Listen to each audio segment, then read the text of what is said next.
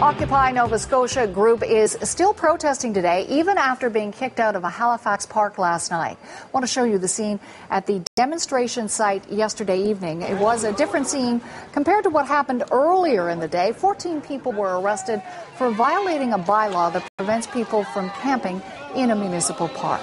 For more on the arrests of Occupy Nova Scotia protesters, we've reached the Mayor of Halifax, Peter Kelly. So, Mayor Kelly, what exactly is the situation at Victoria Park today? Is everyone cleared out?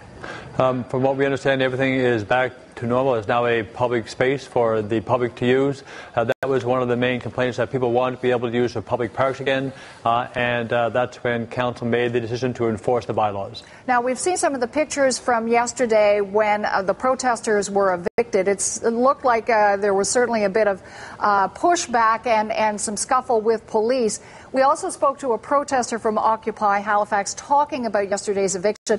Let's just have a listen to what he has to say. Has handled this incorrectly from day one. We were always happy to negotiate, to hear his views. I think we worked well with veterans in allowing them what they needed. The mayor could have taken the same channels and tried to figure out a way that we could happily coexist. This didn't need to come to violence. So despite the arrest yesterday, Mayor Kelly, Ian Matheson is saying that there was insufficient dialogue, that what happened yesterday was unnecessary. How do you respond? We can coexist. They have the right to protest and bring their voice to the public in a democratic process. What they can't bring is their tent. So we've made the decision that we'll enforce the bylaw, and the public are welcome to use the public space, and they can also come and they can protest every day, but they cannot bring the tents with them. So if they didn't have tents and stayed overnight, that would be okay? No, again, we have a parks bylaw, and there are some time frames in that as well. We're asking they can come at any time under the bylaw, and they can bring their voice and bring their protest. It's just that they cannot bring the tents with them. And what's the latest on the 14 people who were arrested and charged with obstruction of justice? Have they now been released? I don't have that information. That's a police matter, and for us that becomes an operational issue, and we will just deal with the element of the enforcing the bylaw that council had asked to be enforced. Tell me a bit more about the basic reason for this bylaw.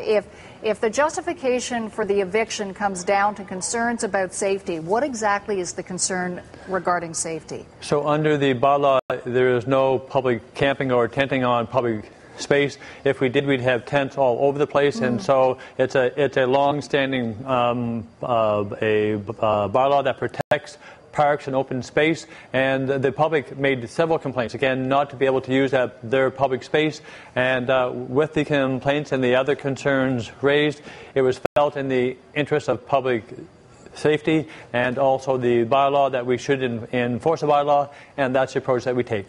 You know, when I talked to you 2 weeks ago, you were at that point asking the protesters to leave the square across from City Hall to make room for Remembrance Day observances. Now the city is saying that protesters can't return to that square, or can they? They cannot. So we had made clear that is a park area, that is a public space. They can come back there as they're doing today and protest and bring their voice, but they cannot bring their tents back. It's about finding the compromise. I say, bring the voices, bring your demonstrations, but do not bring the tents.